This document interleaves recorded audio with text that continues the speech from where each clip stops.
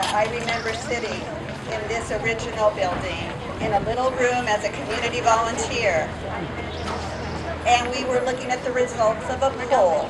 And the poll said the city of Saratoga will not support a building of a new library or remodeling. And we looked at each other, and one powerhouse volunteer said, well, I don't want to live in a city like that. And you know what? They could, and they did.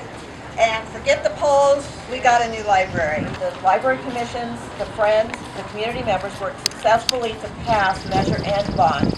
And they didn't stop there. They also raised funds for all the movable furnishings that are in the library. And so in 2003, this library reopened its doors. A lot of people are saying that we don't need libraries anymore. Every time I come to this library, I see lines in the front. I see people sitting in seats, reading, meeting with other people, meeting in the community rooms that are here, using those tablets and laptops to actually read e-books inside of the library. It's just, we're so proud of it, and the City Council wants to congratulate the library and all the people who worked so hard to make this a very special library for our city.